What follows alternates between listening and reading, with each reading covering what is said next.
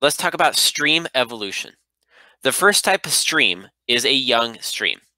Young streams are formed in steep valleys and mountains. They usually have water that flows very quickly and have high energy potential. These streams also tend to erode in the bottom of the river rather than the sides like mature or old streams. Usually, young streams will be found in V-shaped valleys. They also tend to have whitewater rapids and waterfalls due to their steep slopes and fast-moving water. Now, young streams, as you can see here, have a V-shaped cross section. The streams do not have a wide, flat floodplain. They have a single stream channel. In this upper image, you can also see whitewater rapids are present in this young stream. This is a V-shaped valley, and there is no floodplain present. Mature streams have less energy than young streams. They are usually in flatter slopes, and the water flows a little bit slower, meaning it has less energy. There is almost no rapids or waterfalls left in mature streams, and they also have a floodplain, albeit a smaller floodplain than old streams. Usually, flanking both sides of a mature stream is a type of hill or at least a steeper slope. So in this case, you can see a mature stream has a wider valley than the previous young stream. They may also have oxbow lakes, and they will definitely have a floodplain. But on the sides of the floodplain, it is flanked by steeper sides that constrain the river to a particular area. Now, for mature streams, they no longer erode down, they now erode side to side, widening their floodplain as they erode. Old streams have a much wider, broader floodplain. They also have the lowest energy and lowest speed of any of the river types. They erode from side to side, just like mature streams, and they also have many more meanders than a mature stream. Old streams usually have very large, flat floodplains. Now, to get a picture of what each looks like, let's take a look at each one of these three here. So a young stream might be like this Virgin River at Zion National Park. You can see the river is in the middle of a valley. It doesn't really have much of a floodplain. Even though this one doesn't have a whitewater rapid, it is still considered young. Now, a mature stream might be the Virgin River, taken from this Google satellite image. In this Virgin River, you can see it's constrained between both sides by this hilly area to the left and to the right. In the middle, it has a floodplain, which it meanders in between both sides. Now, an old stream might be this image right here.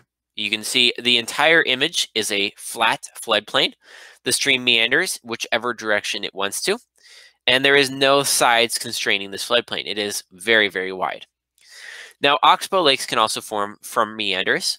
As the outside edge of a river erodes because the outside edge is moving the fastest, sometimes those outside edges meet. So for example, this edge and this edge right here grow, and eventually they touch. When they touch, now the river can more easily flow directly from here to this bottom side, and it completely cuts off that left meander. That left meander can then form an oxbow lake. Now, one thing about rivers and deposition is the faster a river moves, the more it can carry and the bigger sediment can carry.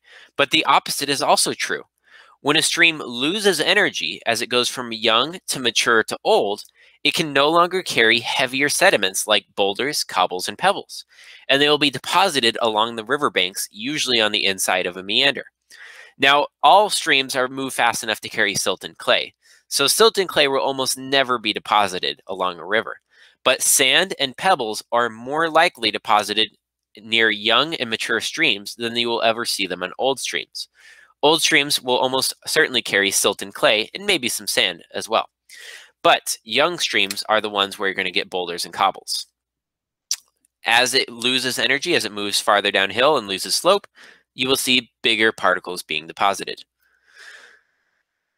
Now, rivers aren't the only thing that deposit, so can alluvial fans. So in dry regions and deserts, when water and flash floods happen, the higher sloped areas can pick up larger sediments like sand, boulders, and cobbles, and they get washed down into the valley. But what happens when they get washed into the valley, they lose energy because they're no longer a steep slope, and so they get deposited. Now, alluvial fans can be built up over many periods of floods, and over time, they'll have a trend where the area nearest the mountains contains more pebbles and boulders, and the areas farthest away from the mountains, like over by Pahrump over here, contains more silts and clays. That's where you end up with dry lake beds and evaporates as well. So alluvial fans is deposition without rivers. Now, deltas are deposition with rivers.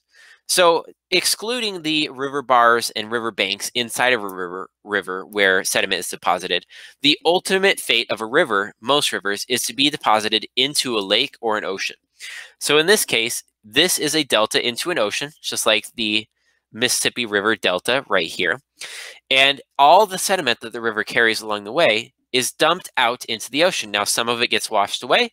Some of it stays in that area and gets deposited on the ground to form new land. So all of the land in this image right here is actually from the Mississippi River depositing land into the ocean. This is all a delta. And over time, the delta will grow from all the sediment a river carries. Now, the New Orleans Delta, the Mississippi River Delta, has been growing for hundreds and thousands of years, for at least the past 6,000 years to be sure. And it does not all form in one area. The river moves from area to area to area. So in the past, it was on the left. Over here in the middle, it's formed on the right. And present, it's in this bottom right-hand section here.